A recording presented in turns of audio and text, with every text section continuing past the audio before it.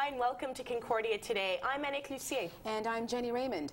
Later we'll have a report on CRSG Radio by Dina Pino, and reporter Natalie Vandenbosch will interview Mariana Simeoni, who is the Executive Director of the Italian Chamber of Commerce. But first, the news brought to you by Concordia's Journalism Department. Concordia and McGill are pairing up to shape up. The two universities have agreed to integrate services including libraries, academic programs, and accounting systems. The sharing of resources is expected to improve the services for both universities. Concordia's rector, Frederick Lowy, said this is not a merger with McGill, rather a way for the universities to work more closely. Should they stay or should they go? That's the question Vice Rector Jack Lightstone will be answering as he develops a plan to deal with government cutbacks. Lightstone will decide which courses and departments need to be changed or phased out.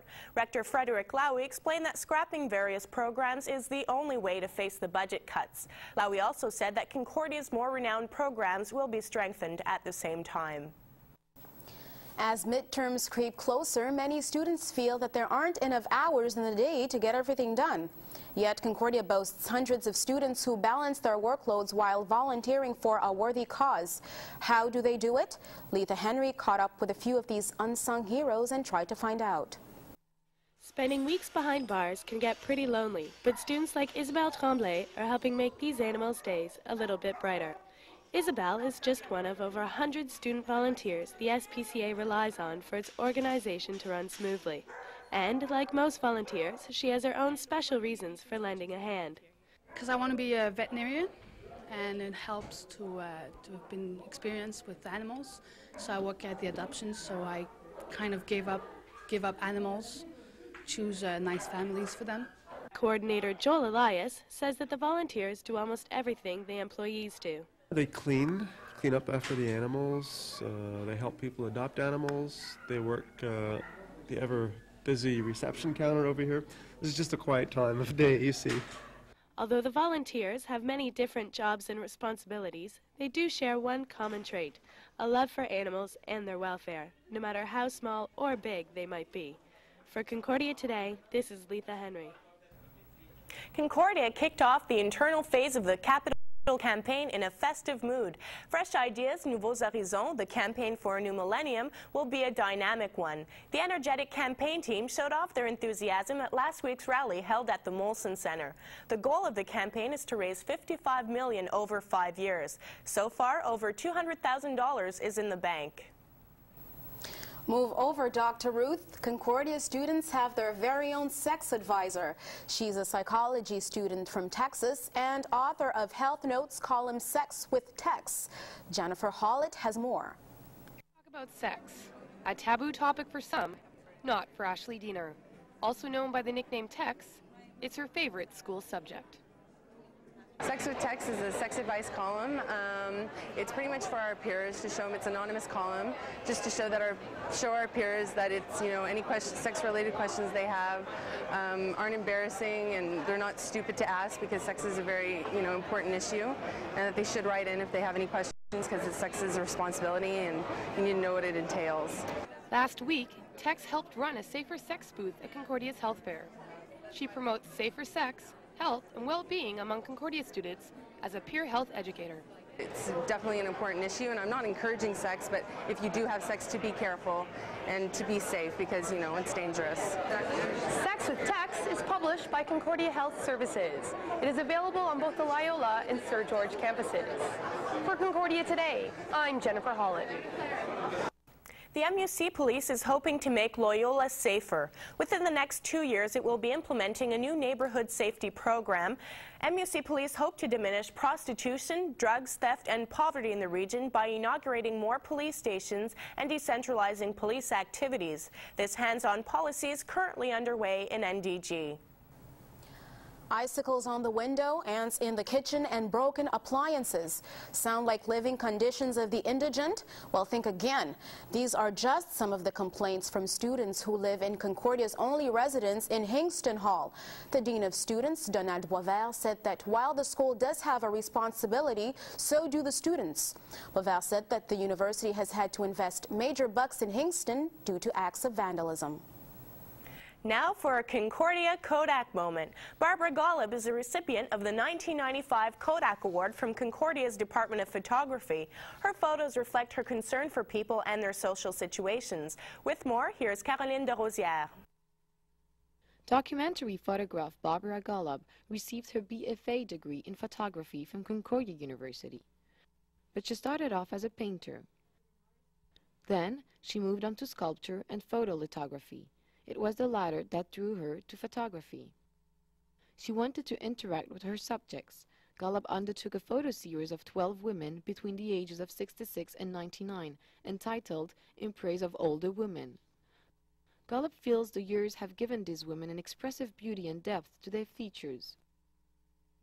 That is the beauty Golub wants to show and expose. But some women have felt the need to undergo a cosmetic surgery. As both a woman and photographer, Golub wishes to give a visual presence to the issue of cosmetic surgery.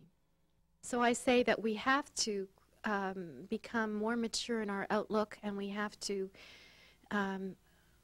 look at a wide diversity of beautiful images.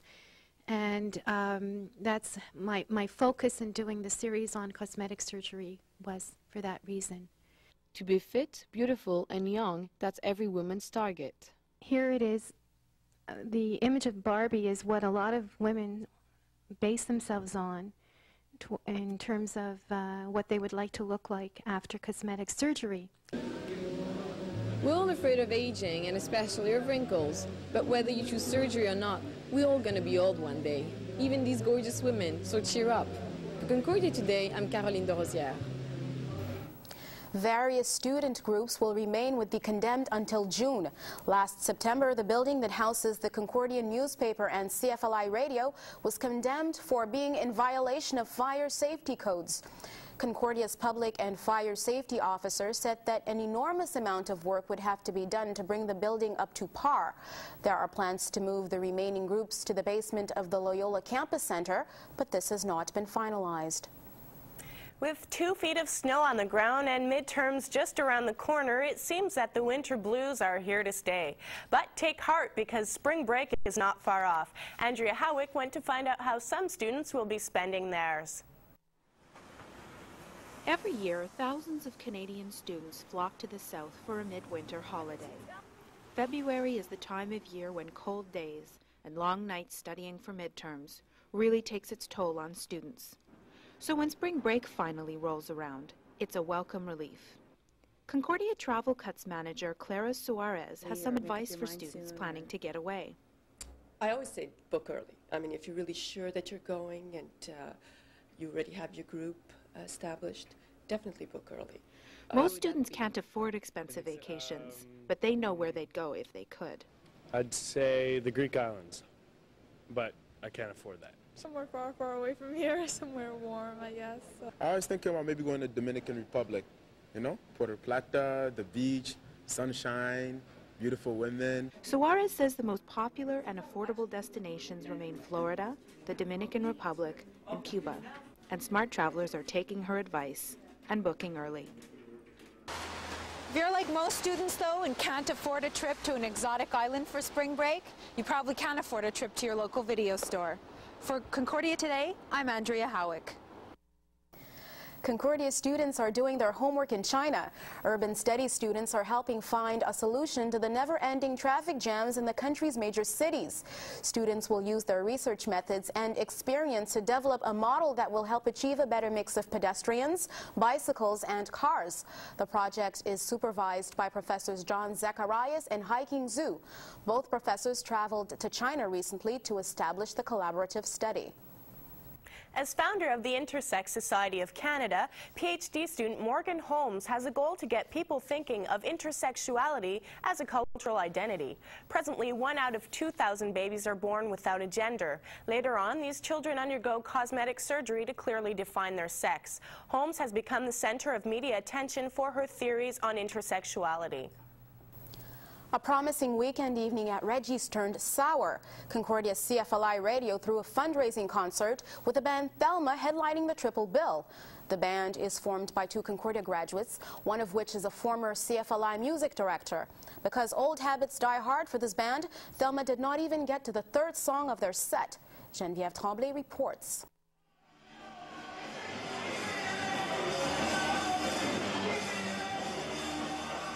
There is one question burning everybody's lips when they hear of Thelma, and the 4 members are tired of hearing it. Where's Louise? Where's Louise? Like its music, Thelma has a very in-your-face attitude. The band is banned from almost every venue in Montreal for acting like jerks on stage. I broke a mic standing for fun. Oh my god. I mean, and so they got very upset, so, okay, I went up and I was chewing Subway and spitting pieces of sand. We left after 1.5 songs. But besides that, we're pretty nice guys. Some members of Thelma spent the whole evening criticizing the other band's music in an attempt to recapture the true essence of rock and roll. But things backfired during their own gig. Thelma literally had the rug pulled from under their feet by the other bands, which made the gig end on a bad note. For Concordia Today, I'm Geneviève Tremblay. Canadian writer and Concordia MA student Bennett Davidian was honored with the first Prix Parizeau for his book entitled The Seventh Circle. Davidian spoke about the award during a seminar at Concordia last Wednesday. The literary prize recognizes the best work of a fiction by an ethnic or impure wool. Davidian was pleased with the recognition but has no interest in the political aspect of the prize. And this concludes the news for this week. Stay tuned for a report on CRSG Radio produced by Dina Pino and an interview with Mariana Simeone, the Executive Director of the Italian Chamber of Commerce. Thank you for joining us at Concordia Today. I'm Jenny Raymond. And I'm Annick Lucier. Have a good week, everyone.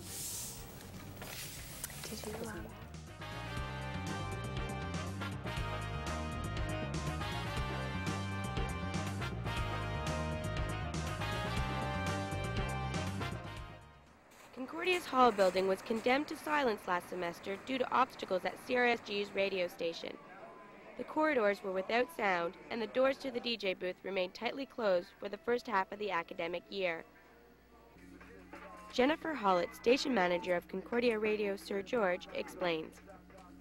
In July, our mixer broke down, and it's been noted by our sound engineer it was a problem. An accident waiting to happen, it's been noted. Basically, in campus radio, we're using equipment that's state of the decade, and that's being generous saying that. It's not every day a mixer goes down, and the mixer is your whole station. It's the brainchild, it's the brains of the whole station, so when that goes down, I can't think of anything that worse could have happened to us. The equipment was in need of some tender-loving repair. Money for this was to come from Concordia's media fund. There was a vote. The students agreed that they were going to put some money per credit into campus media, being CUTV, CFLY, CRSG, and ham amateur radio. So we were happy with that.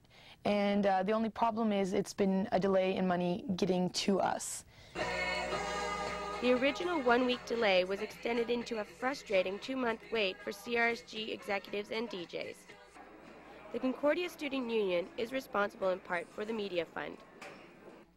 Pascal Ouellette joined the CSU in September as VP Finance. He explains the reason for the delay.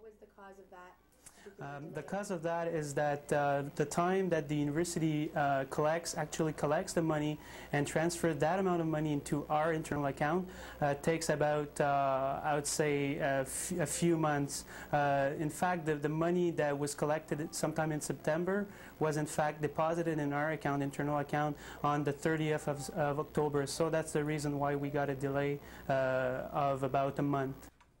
An anxiously awaited CRSG meeting was held in January for all returning DJs. Thank you for your patience with all the problems we ran into at the station, which I will go over next. But basically it was a matter of lack of budget, a little bit of politics between not only the student union but Concordia University as a whole, and just other problems with shipping and I think anything that could have happened did. CRSG can presently be heard on the 4th, 5th, and 6th floors of the Hall building, as well as on FM cable. The executive team is, however, up to the challenge of expanding their listening audience. What we're looking at is more realistic goals. I mean, some radio stations like to promise their DJs they're going to get an FM license, but I wouldn't want to give you false hope in doing that. What is in our future is one we're trying to get onto Videotron. Jimmy's already doing the proposal for that, which is a definitely we have to do because CF Cable and Videotron is merging. The all absolutely fabulous edition of Gotta Dance. This is the randomizer keeping you going on CRSG Live Music for Dead Times.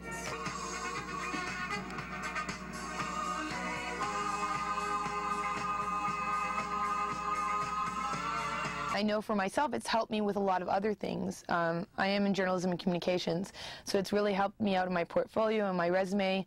And being a DJ, I think anyone could attest to, it's great for developing your skills on air, being able to talk and not being nervous doing so, being comfortable with the microphone, being comfortable with the audience, as well music, being on top of music.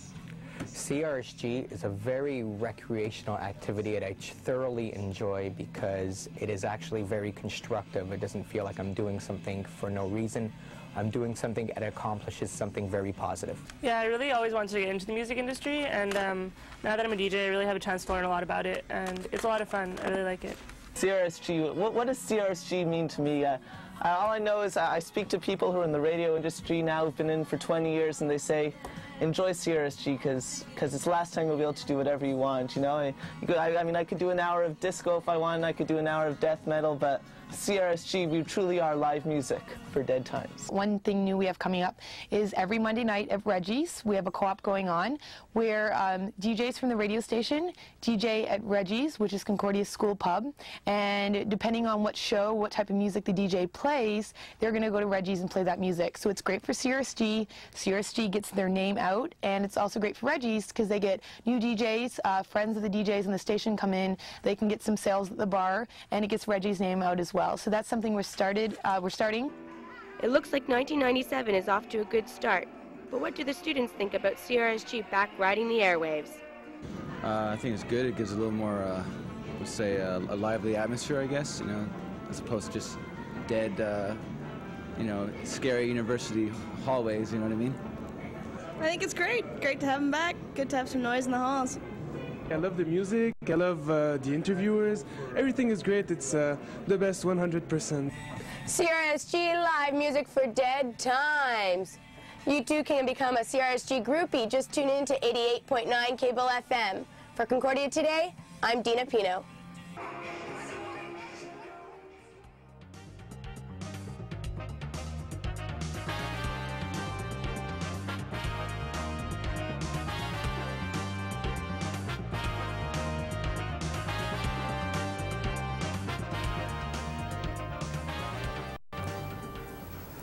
The university experience can present the student with many challenges and the challenge of facing new experiences.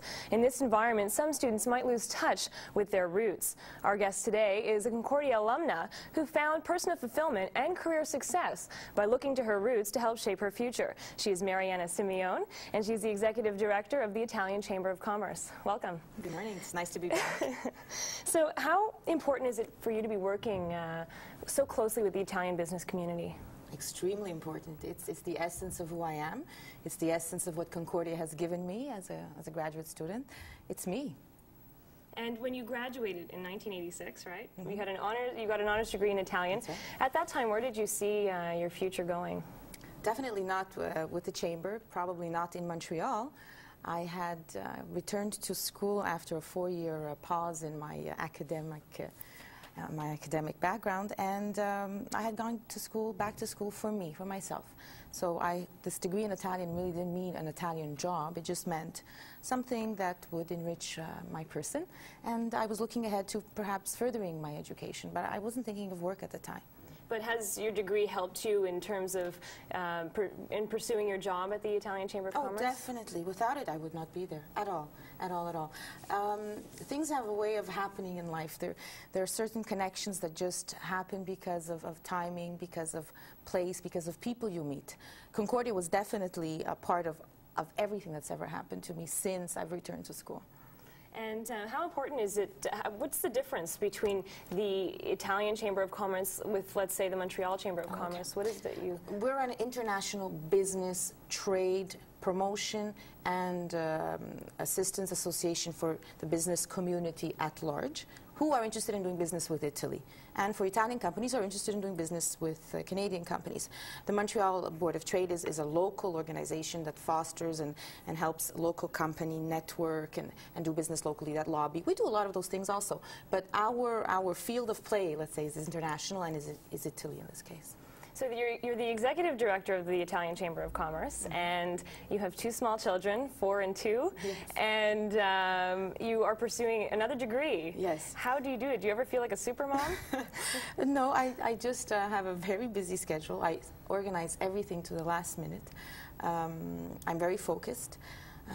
I try always and keep my objectives in line, but most of all, I prioritize. I prioritize extensively. Once you have a family, your optic on life seems to shift a little bit.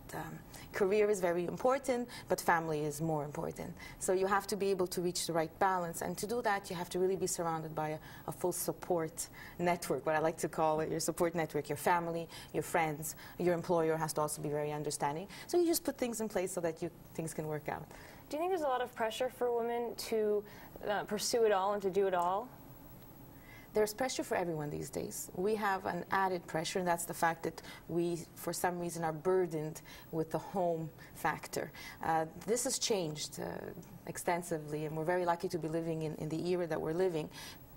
But women, I believe, are pressured because they bring onto themselves undue pressure. We have the sense of guilt when we work late. We have the sense of guilt when we have to travel for business. So this is, I guess, an attitude that we women are going to have to cope with. Do you think, so then there's also a pressure in a sense that maybe women put on themselves to stay home with the children. Did you ever feel that? Oh, yes. Every time I delivered a son, I wanted to stay home. And things just then after come into focus afterwards. But it's very natural and it's very normal to want to stay home, to give that time to those babies that do need it. Now that you're pursuing another degree, how do you hope that that's going to, where do you hope that's going to take you? Well, nowhere for now. I just want that degree again for myself.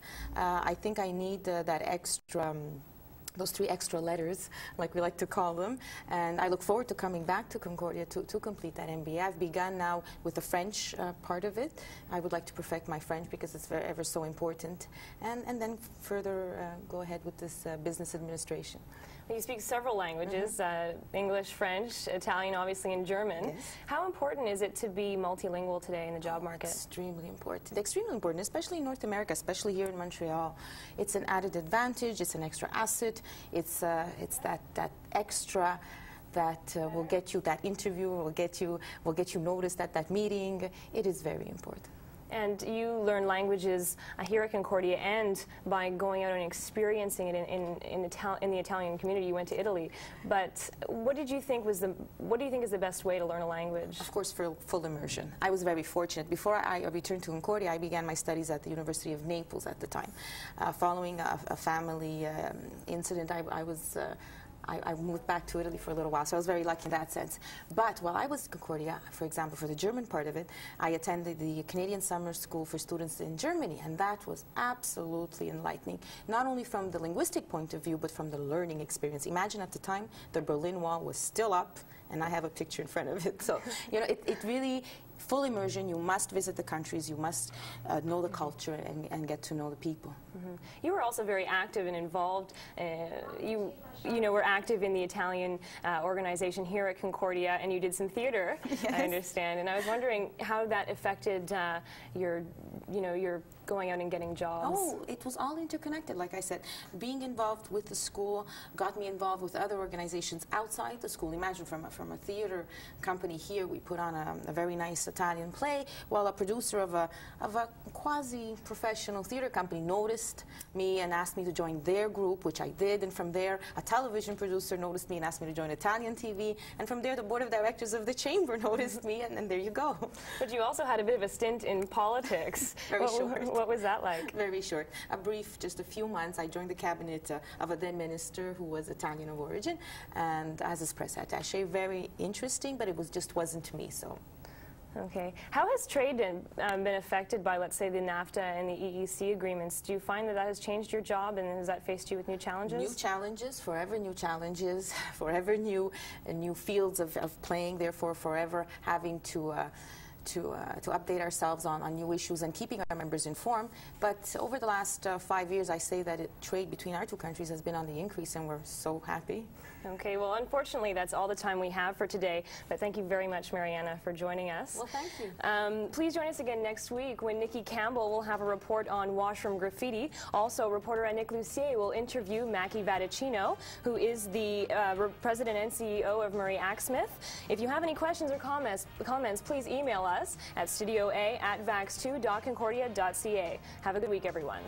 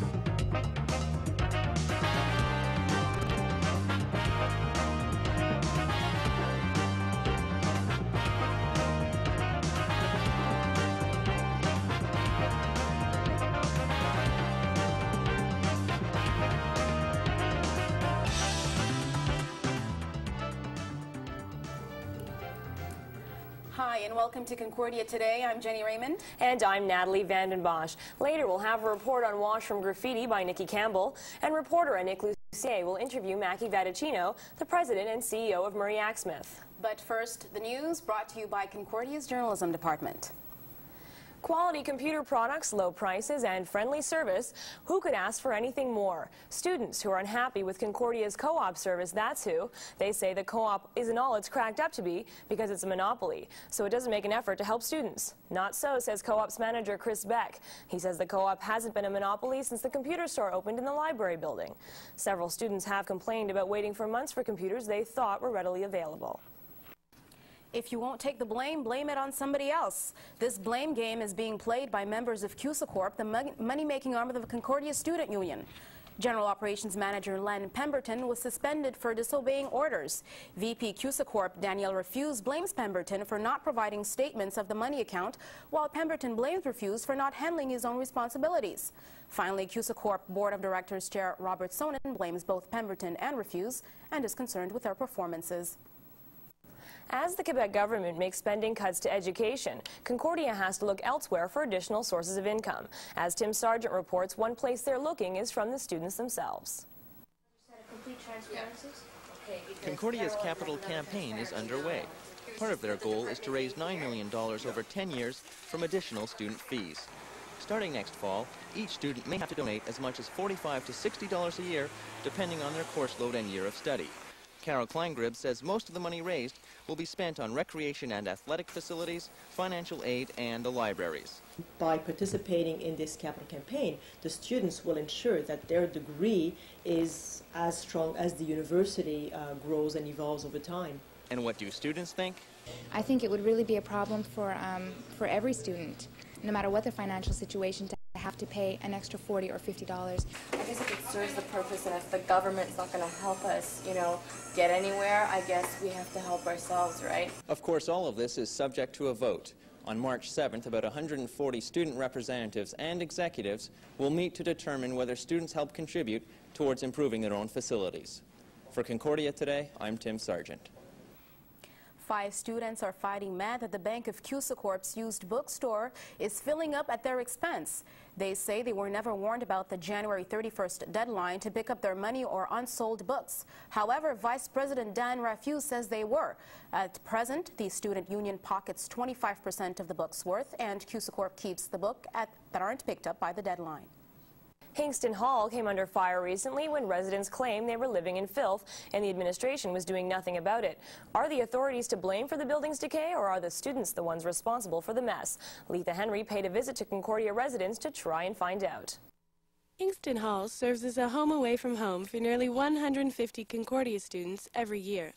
With so many people under one roof, cleanliness has fast become an afterthought and maintenance a luxury. We had a microwave that got broken upstairs. Wasn't repaired for like months and months and months and months.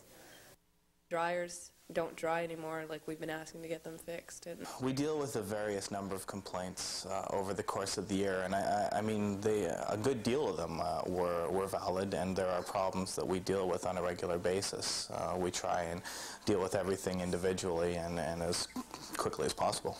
Yet some students feel that it's not the administration, but their own fellow residents that need to clean up their act.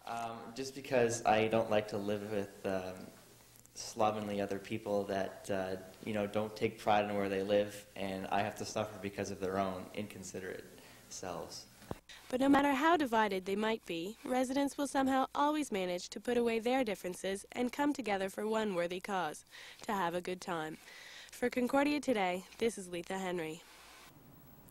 The tide is high for internet surfing at the Mez Cafe. 5 computers have been updated and made available for internet use free of charge until reading week.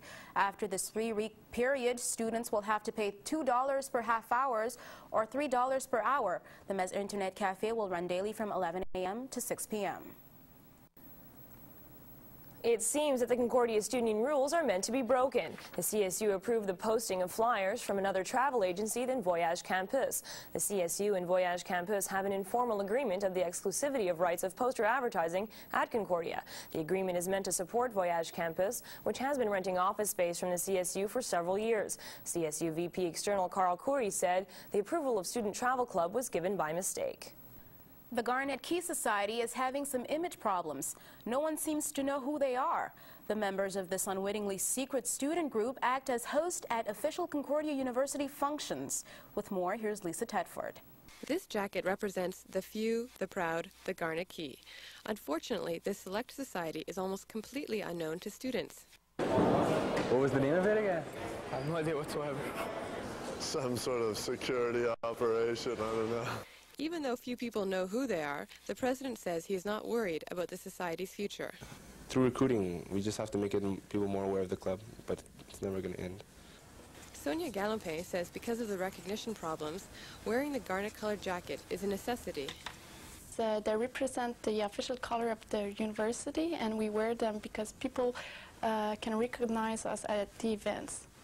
With a history in the university stretching back 40 years, new blood is an important key to keeping the society alive. Welcome to Garnet Key. Thank you. Becoming a member also has advantages for Concordia students. I think it'd be a good way to represent Concordia University and wear the red jackets and meet people of different backgrounds. If you ever want to try one of these on, you'll have to contact the Garnet Key Society. For Concordia Today, I'm Lisa Tedford. Hungry students in need of assistance may be finally getting a break. The Concordia Student Union says it will provide needy students with a food bank at the downtown campus by late spring.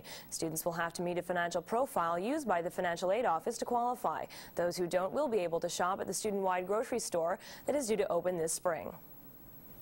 Fire hazards, faulty wires, and poor ventilation sound like a fire safety video, but is home to CFLI Radio and the Concordian newspaper. They are two of several groups lodged in the deteriorating building that has forced a relocation. Ilana Schachter reports on how the Centennial Building crumbles. The Centennial Building is located here at the Loyola campus. Tired of the office's physical decay, the Concordian's editor-in-chief, Andrew Sung, caves in. Some of the problems we've experienced are, number one, some of the roofs are actually falling in. And then there's a little problem with the foundation going in little angles. We notice it most probably because we're in the basement. The building is just not wired for the modern, to accommodate, modern things like a computer. I'd kind of like to be brought back into the 20th century. The building's decay has also affected the radio station. Seafly's Jordan Zivitz explains. You see cracked plaster, and it is a fire trap, but it hasn't really affected the runnings of the station just so much as sort of become a constant nagging. Several clubs and services, like health services, have already been relocated to the downtown campus. Only time will tell where Concordian and Seafly Radio will end up. For Concordia Today, I'm Ilana Schachter. Students at the downtown campus may finally get a chance to see something other than concrete under their feet. If the Greening of McKay Coalition get their way, they'll see green on and around McKay Street. The idea of greening McKay hasn't been approved yet, but Dean of Students Donald Boisval says reactions to the project have been favorable. A benefit called the Green and Brown Party will be held February 28th to help fund the project. They shoot, he saves. The Concordia men's hockey team knows it can count on their goalie Benoit Richard to stop the puck. Game after game, King Richard proves he can cut it in the face of adversity. In a 3-3 tie against the McGill Redmen, Richard faced 57 shots and survived. But Richard can't save everything. Head coach Yves Bocage knows Concordia can finish second in the division final, but says it requires effort from everyone on the team. From dishwater to retail detail, it's time to head out and find that summer job. Whether you're graduating or not, there are ways to turn a boring summer stint into a career move. I was on the job for this report. Tired of working the usual McJob? Well, you won't have to go far for a whole menu of alternatives. Dr. Priscilla David from Counseling and Development at Concordia says the first step to finding a good job is finding yourself. So they have to start with a self-assessment, and unless they have a clear career target, they're going to have difficulty in finding jobs. And very often that's the one step the students like to skip. If your passion for fashion does not include a folding guide, then it's probably time to work on that CV. Concordia Career and Placement Services have trained students like Tyrone Oliver to give you some tips. Because what we want to do is we want to put our most important things on the first page, okay? Because a lot of employers don't turn to the second page until after, say, if they've decided if they're going to interview you or not. Some students who have started their search know it's important to remain optimistic. I have to believe that there was something out there for me, and I have to motivate myself to look. If you're planning to head out and pound the pavement, you might want to consider surfing as well. Concordia's Career and Placement Services can help you get your CV on the net. For Concordia Today, I'm Natalie Vandenbosch. Heroic goaltending keeps the Concordia women's hockey team alive. Most of the credit for the 1-1 tie against the St. Laurent Patriot goes to goalie Diane Meyer. She stopped 27 shots, several of which came off of breakaways, and saved Concordia from what could have been an embarrassing loss. Meyer says she's out there to have fun and enjoys having lots of shots coming at her. It keeps her sharp. Teammate Cami Granado only has praise for her goalie, whom she says plays with great confidence. That's the news for this week. I'm Natalie Vandenbosch. And I'm Jenny Raymond. Coming up next on Concordia Today is a report on washroom graffiti by Nikki Campbell. Also, reporter Annick Lucier will interview Mackie Vatticino, President and CEO of Murray Axsmith. Have a good week, everyone.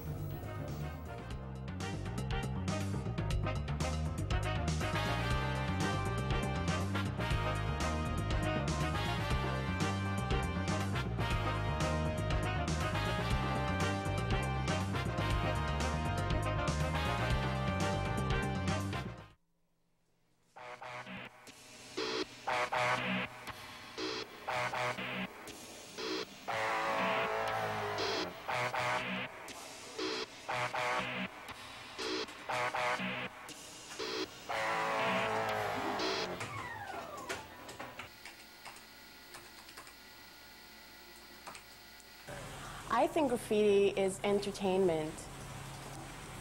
Just little scribblings are the same thing as whispering your deepest thoughts. People are saying extremely personal and intimate things. It's frowned upon and constantly wiped away. So why are people so fascinated with these little etchings on the wall? We talked to a few Concordia students to get their reactions to the graffiti that surrounds them.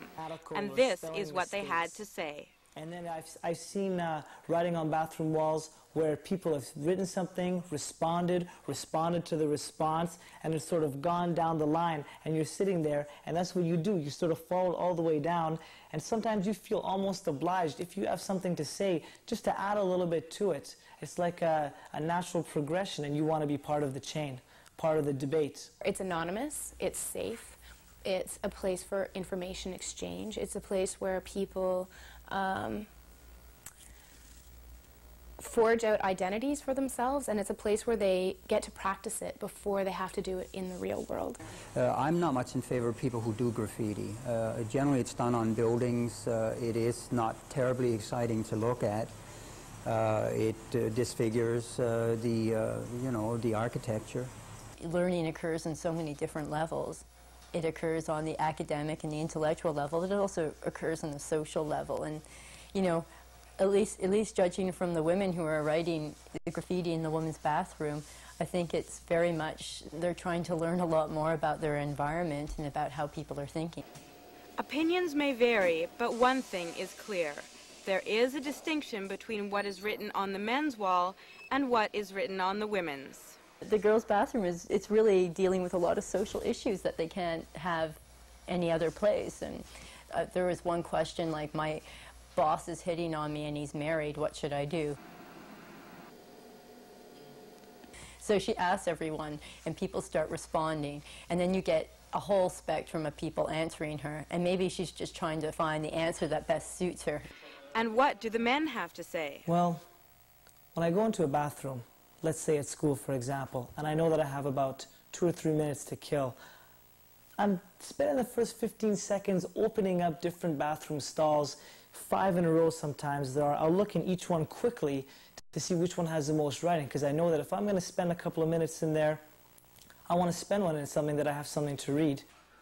And while the men are busy finding themselves a pastime, you're also getting all these great dialogues about, you know, body image and sexuality and, you know, women's issues. Usually the kind of stuff I get is grossly sexual. Every once in a while you get an enlightened sentence or some humor. But as I told you just a few minutes ago, I've just gone to check out in the men's washroom, and there was only one decipherable piece of graffiti, and it was a woman spread-eagled on the back with a dog in front of her, either defecating on her or urinating on her. It didn't look like it was fornicating. And there was a kind of caption on top that had been erased. I think it was also so difficult to see that I think they had tried to clean it off. You know, I'm not very fussy about that kind of stuff, and unfortunately, that's what you see most of in men's washrooms anyways. Looking at the bathroom wall as an example, bathroom graffiti as an example of people expressing themselves because they feel repressed in other areas. So I think there's definitely that element of, you know, I can't talk about this elsewhere, so I'm going to have to do it here.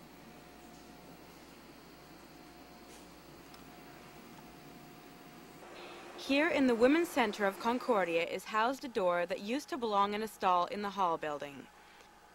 In '93, this mural was painted to affirm the image of lesbian sexuality by challenging the hegemony of heterosexual images. The artist handed out flyers in the school to help encourage comments on the painting. And what was the response?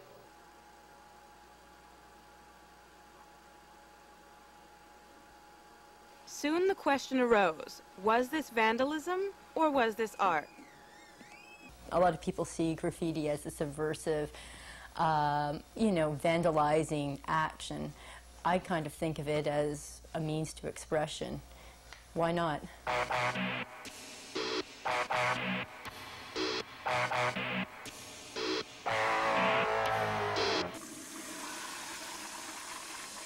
So what can we actually conclude from this? Well, we know that graffiti has its good and bad points, but in the end, it always seems to have something to say. One thing you can always be sure of, you will always be able to check the writing on the wall.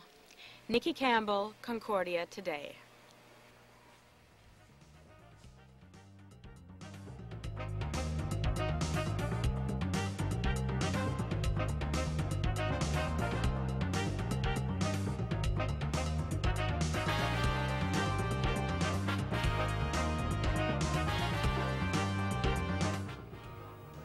In a bid to attract students and show them the importance of a university education, Concordia's Image campaign highlights exceptional students who've gone on to great things. My guest today is Mackie Vadaquino-Damas, who is now president and CEO of Murray Axsmith Incorporated. Welcome, Mackie.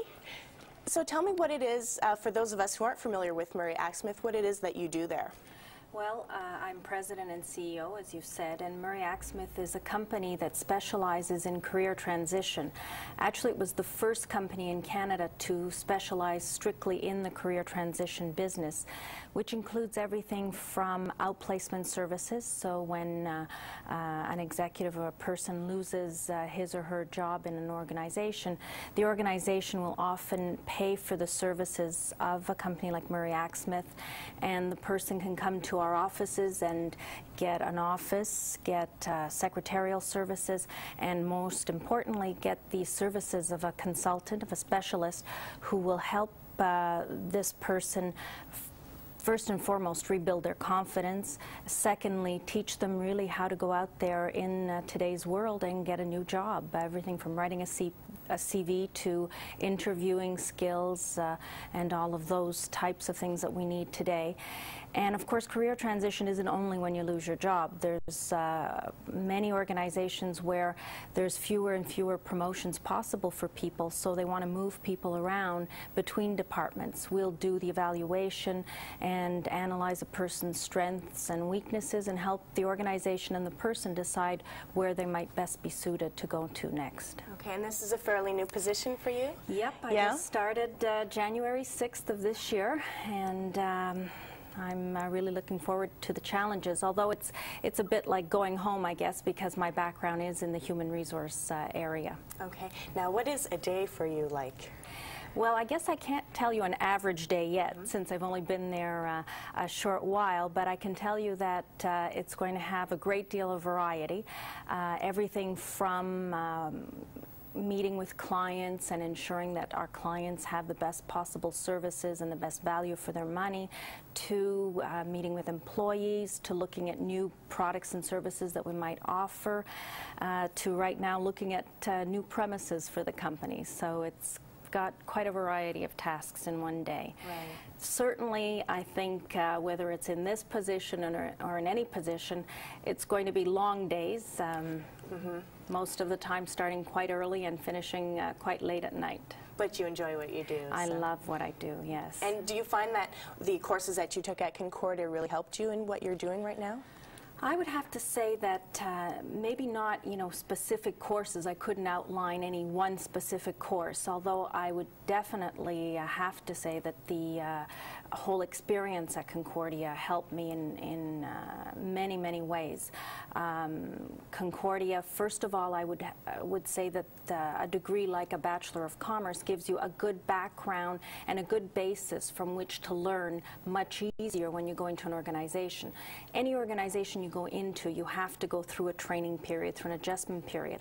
But certainly when you've got something like a Bachelor of Commerce, it really gives you that background and that information from which to learn from, and it makes it much easier to learn.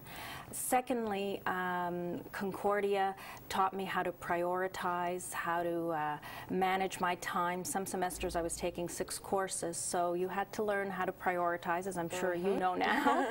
And I think from a business perspective, what it really taught me was also the fact that you will never have 100% of the information upon which to take your decisions, but that it's better to take decisions and to move forward based on the information that you do have, rather than just sitting still and waiting for all the information to come to you, because otherwise you'll never get anywhere and never do anything. Right. Now, you did a lot of things after you graduated. What were the steps that led you to Murray Axsmith? Well, first of all, I guess when I left after my MBA, I went back to the Bank of Montreal. I had been at the Bank of Montreal, from my high school days, after my high school days, and I guess that was really the job that probably launched my career with respect to the management side of my career, particularly. At the bank, I was one of the first women of my age, at the age of about 18, 19, to get onto what they called at that time in 1972 a management training program. They didn't have many women, and certainly not many women of 19 years old on that program. From there, I worked at Brown's Shoe Shop, which of course is one of Canada's leading shoe retailers in high-end shoes, and that allowed me to travel all over the world and really get that international exposure and experience that has been very helpful to me in all the jobs that I've had. And from there, as I say, after my MBA, I went back to the Bank of Montreal and worked both as head of marketing for a couple of years for a commercial banking group, and then as head of training, which is where I really got my HR experience. And from there, went on to be general manager of a company called CALA, which is a company in communications, but focusing on HR communications, human resource communications. And I guess that's what really led me back to Murray Axsmith What do you think out of all of those things was your best career move? My best career move was probably going to CALA. I had been at the bank at that point, again, another 3 years, and it was, I was really enjoying it. I was learning a lot. I had moved up fairly quickly. However, large corporations, your jobs are quite narrow in scope. Going to a company like CALA Communications, it was a company of about 150 people, and being a general manager for that company allowed me to put into practice everything I had learned at my other jobs, and more specifically everything I had learned at in my MBA here at Concordia. Okay, and you've also learned, I'm assuming, from all your travels with Teleglobe and Brown Shoes. What do you think was the biggest lesson that you got out of that? Out of traveling, I think, as most of us know, it really broadens your mind. You get a new perspective on things. You get a new perspective on Canada, for example, and how lucky we are to live in a country like Canada. But it does make you much less judgmental, and it makes you understand different people and different cultures much better, which again I think is very important in a country like ours that is made up of so many cultures and so many people with different backgrounds. It's important to have that ouverture d'esprit, as they say, to really understand people. Okay, well, Mackie, unfortunately we're out of time. We could talk forever, but thanks a lot for being here. And for our viewers, just a little reminder, Concordia Today will not air next week. We are on spring break, but we will return in 2 weeks' time. If you have any questions or comments, you can reach us at our email address, which is studioa@vax2.concordia.ca. Have a good week, everyone. Thanks, Maggie.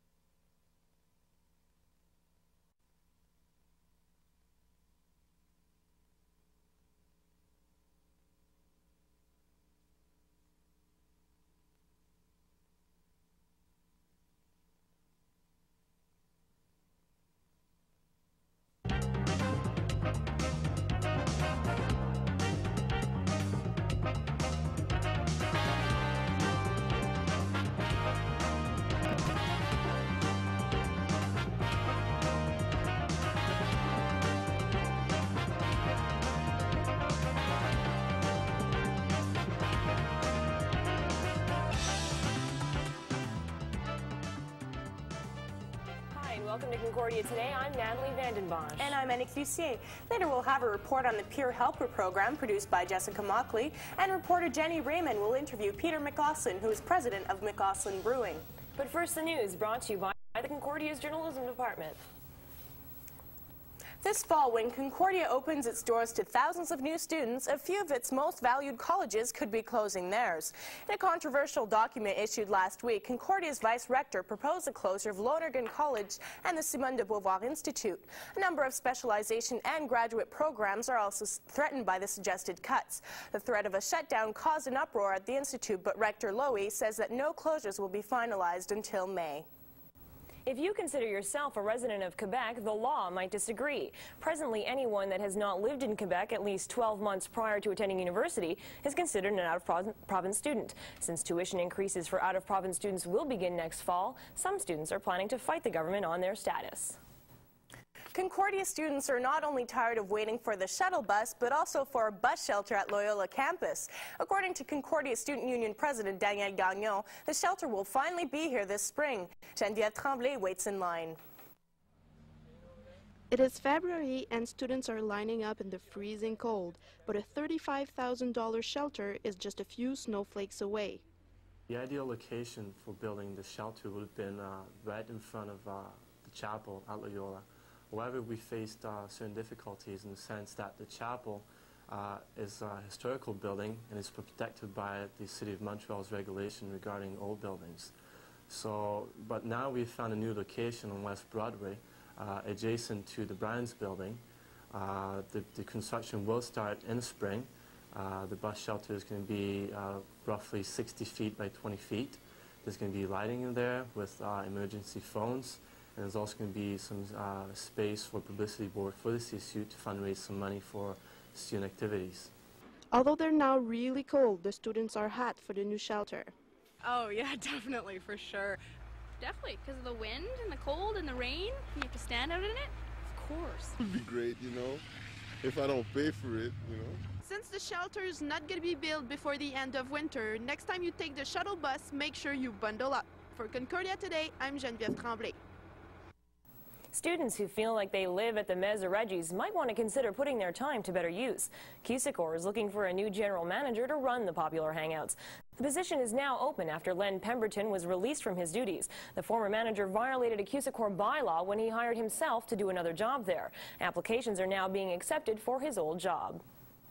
Mirror, mirror on the wall, who is the fairest one of all? The models in the magazines or each and every one of us? Unfortunately, many of us aspire to looking like models and are not satisfied until we do. But is this realistic? Tanya Kriviak has the answer. Every time we flip through a magazine, all we see are pictures of tall, skinny, beautiful people. But do these pictures portray realistic body images? Owen Moran, Concordia's health educator, says no and explains how to appreciate one's body. Somebody who has a healthy body image is somebody who feels comfortable about themselves. When they look at themselves, they may not like parts of themselves, but they acknowledge that.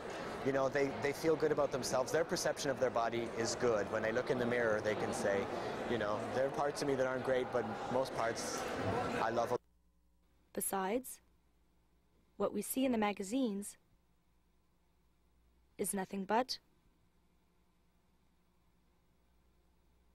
a distorted version of the truth. It's an illusion, and enjoy it as a fantasy, but don't internalize it. And we each have our own bodies, so the next time we look in the mirror, we should learn to appreciate its beauty. For Concordia Today, I'm Tanya Kriviak. The Concordia Student Safety Patrol has changed its policy of always having one male and one female patroller. Aaron Plonsky, the coordinator of the CSSP, says that a shortage of female members have forced them to disregard the rule.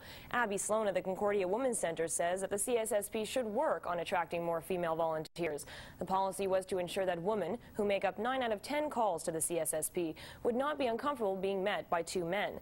There have been no complaints about the same-sex patrols as of yet. A musical composition with no melody, no rhythm, and no harmony came in first place at a CBC Composers Contest. Concordia graduate Eric Tremblay picked up $5,000 for his winning piece. The composition uses electronic beeps, the hum of a printer, and bodily sounds. Tremblay then sketches and twists the noise past recognition. While some are sweating to the oldies, others are sweating to the sounds of White Zombie, Ministry, and Alien Sex Fiends. With dreadlocks and combat boots, Daniel Hubbard is giving aerobics an alternative exercise. Jennifer Hollett works out. What is usually found in a mosh pit is breaking up a sweat in the gym. It's called rage aerobics. Well, I guess I started, it was just per chance. I was replacing a teacher, and I happened to have some music in my Walkman. But the attire that I was wearing and also the music that I was using was pretty much different from what people were used to. It does come from an alternative background. The students agree the class is all the rage. I find it very liberating to be able to dance at the same time as doing aerobic steps. Oh, it's the energy and the music. The music is so different. I use industrial and somewhat gothic music, and I like tribal and ethnic music too. How does she choreograph Rage Against Aerobics? It's just the feeling through the movement. If you're ready to turn in your night gears for combat boots, these aerobic classes take place at the Victoria Gym, Mondays, Wednesdays, and Fridays, starting at 12:05. For Concordia Today, I'm Jennifer Hollett. Students from the Concordia Animal Rights Association recently set out to prove that fur is dead. About 40 people demonstrated in front of fur retailers in honor of National Anti-Fur Day. Fur sporting pedestrians became aware that it was no skin off their back. One store representative said that while he was concerned with the use of animals, his main concern was to be in business profitably. A spokesperson from People for the Ethical Treatment of Animals said that the goal of the protest was to sensitize the public to the industry's cruel nature. Concordia students seeking worship or prayer can visit the Loyola Chapel, located next to the AD building. On Sundays, they'll enjoy the musical talent of the chapel's choir. Tim Sargent caught up with the choir recently and learned that as much as they're appreciated, they're in need of a singer or two. Every Sunday at 10 a.m., the Loyola Chapel Choir rehearses for the day's Mass. They've been performing under director Elizabeth Ekholm for the last 12 months. Congregation members enjoy the music, saying it's an integral part of Sunday service. The fact that we're so beautifully led in our singing, I think it just makes it what the liturgical and Eucharistic celebration should be about.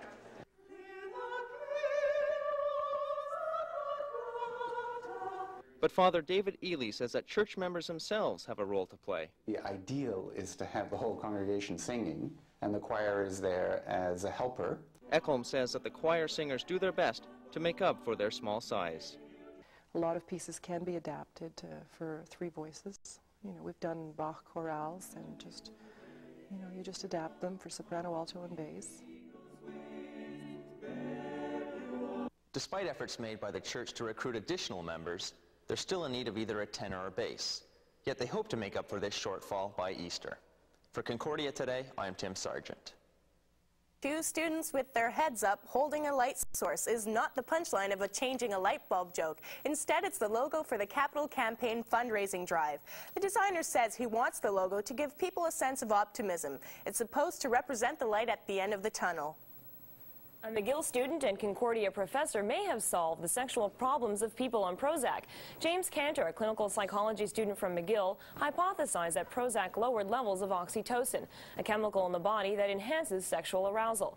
With the help of Concordia professor Jim Faust, Cantor proved his theory on laboratory rats. The next step will be for Cantor to seek permission for clinical trials. And that's the news for this week. I'm Annie Cloutier. And I'm Natalie Vandenbosch. Coming up next on Concordia Today, a report on the Peer Helper program by Jessica Mockley. Also, reporter Jenny Raymond will interview Peter McCausland, president and CEO of McCausland Brewing. Have a good week, everyone.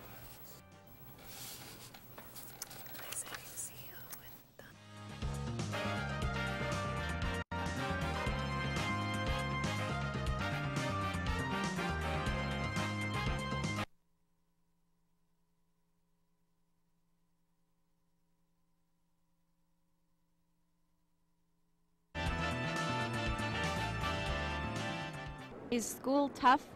Is life hard? Are your friends tired of listening to you complain? There's another alternative for you. The Peer Helper program is a student-staffed listening and referral service. We run a drop-in center at, which is on 2090 Mackay Street, room 02. It's on the ground level floor. And it's a, no appointment needed kind of setup. And, people can drop in, they can get information, they can talk about a personal issue or an academic issue. If a student is not sure who they should be seeing about a problem, peer helpers would be a good place to drop in, because a peer helper will generally know, or will, if the peer helper doesn't know, he or she will find out for you. So we kind of try to take the philosophy or the approach that the buck stops here. We're not going to just say we don't know and go here to find out. We'll spend the time on the phone, try to find out where the best place is for you to be. Surprised that a program like this exists at Concordia?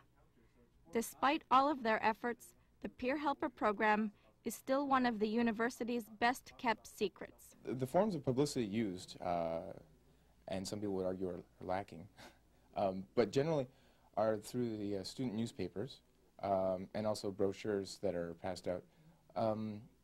And some other areas too. We have bookmarks that are made up for the peer helpers, and they're distributed in the bookstores, or they're left on countertops in the information booths in the Concordia Student Union. Well, what we have tried once before, we've made alterations. I mean, we've done the hot chocolate drive a few years ago. In fact, we had to convince students that there was no catch to taking the chocolate because it was given out for free. We had an open house that unfortunately wasn't very successful. What generally brings in the students is word of mouth.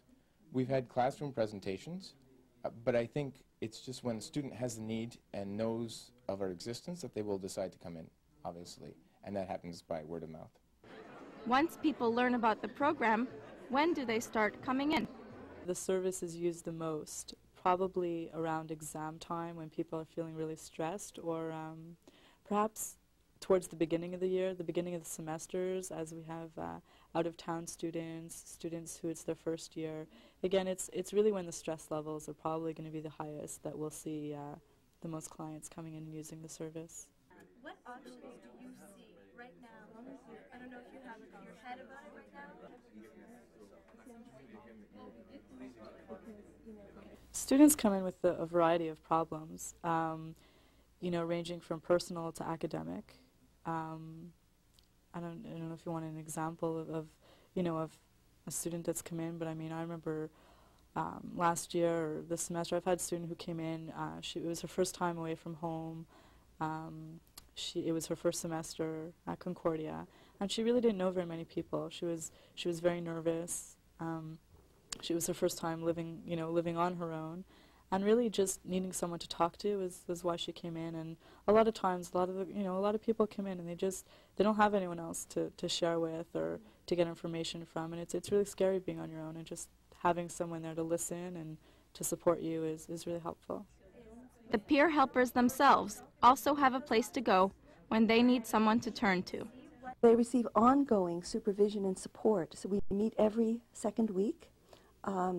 They get a chance to reflect on the kinds of issues that arose with students coming into the office during the week. Of course, all issues, all concerns are completely confidential, so no student is ever named within the peer helping case conferencing. But we do talk about how did the peer helper respond to that student, and so the peer helpers are always learning. They get feedback on what they did really well, also maybe what more could they have done, or what other kind of thing could they have done. I've tried to let the program develop organically, so that the feedback that I get from the peer helpers and from the students that we serve is the way that the program has developed, and we really take that feedback seriously and listen to it and try to build in that way. So it's grown. It's been it's a it's a really rewarding program to coordinate, and I hope continues for many years. I've had a great time here, and I think people benefit from the program, whether they're in it or they experience the program by coming in as a client or a student who needs help. And I just wish, I mean, more people would come to peer helpers, not necessarily if they need a problem, but just to talk, because we are your peers, and we're there to listen. Whenever you need a sympathetic, listening ear, the Peer Helper Center is there for you. 2090 Mackay, Monday to Thursday, 11 to 5. For Concordia Today, this is Jessica Mockley.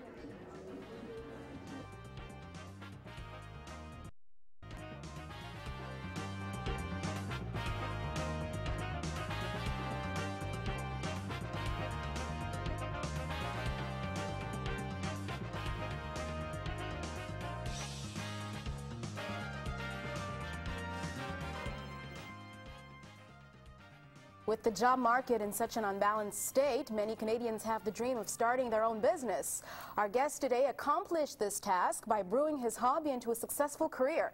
He is Concordia alumnus Peter McCausland, President and CEO of McCausland Brewing. Welcome to the show, Peter. Thank you very much.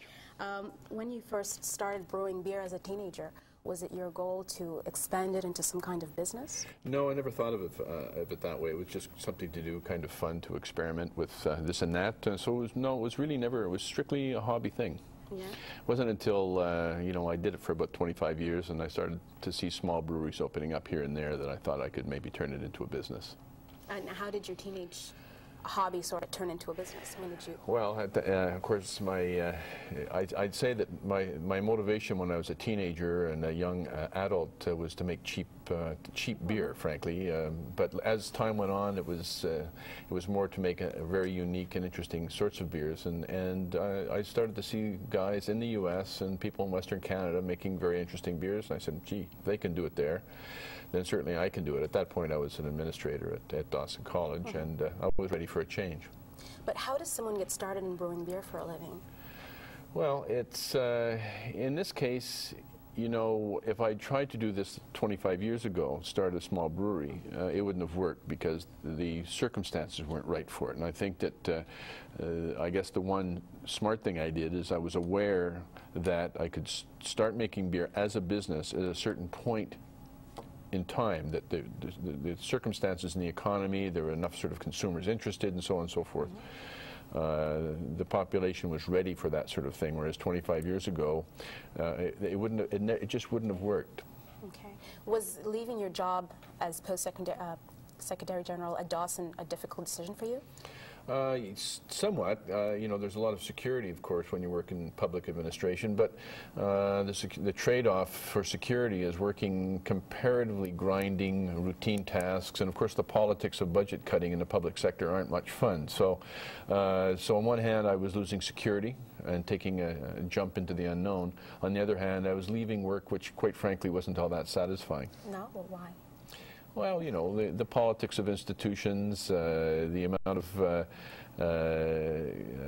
of heat surrounding reduction in budgets and staff layoffs and so on and so forth. And I'd worked at Dawson for a number of years, and it was and still is, I think, a very creative and courageous institution and what it takes on.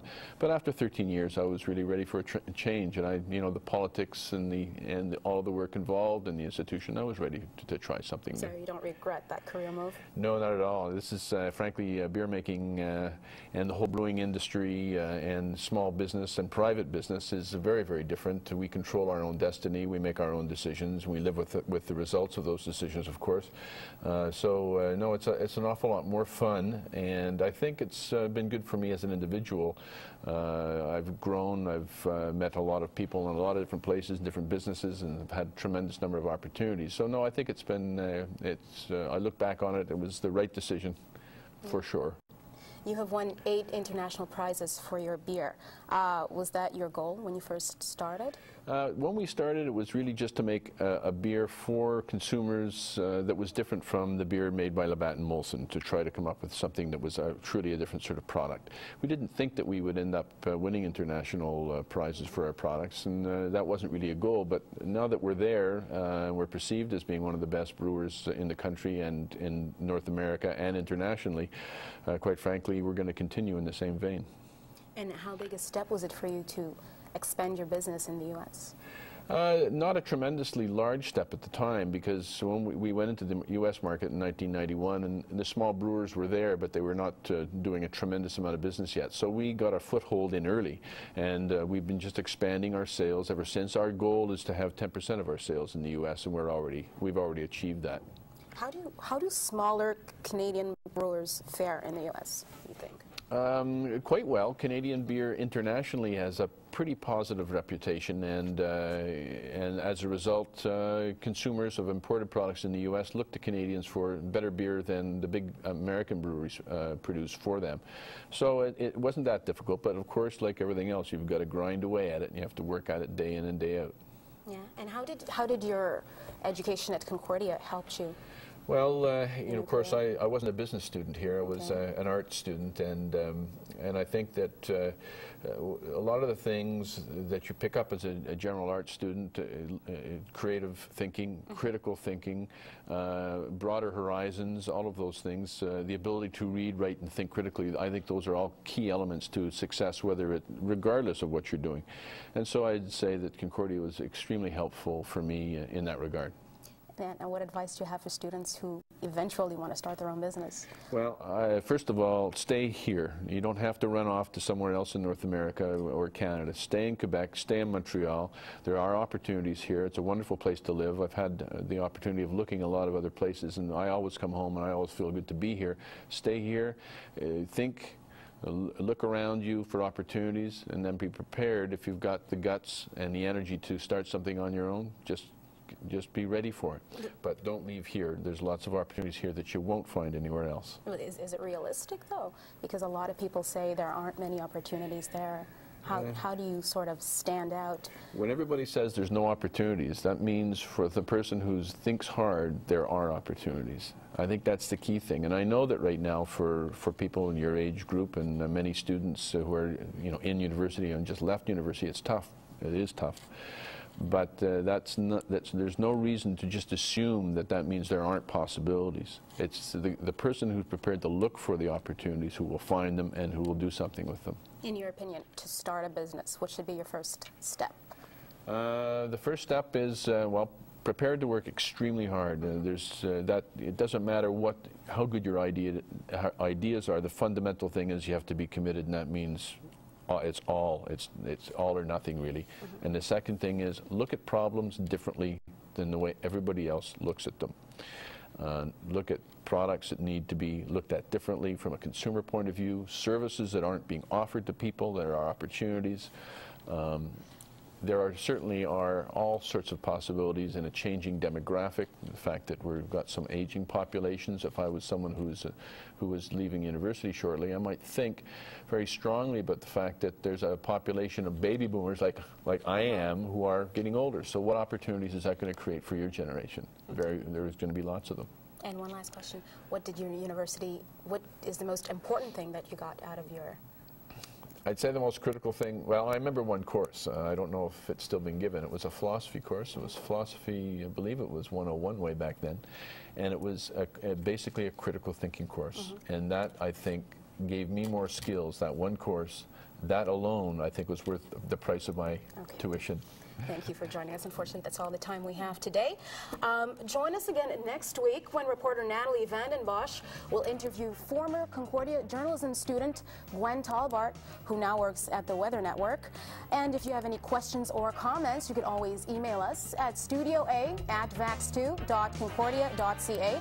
That's studioa@vax2.concordia.ca. Thank you for joining us at Concordia Today. Have a good week, everyone.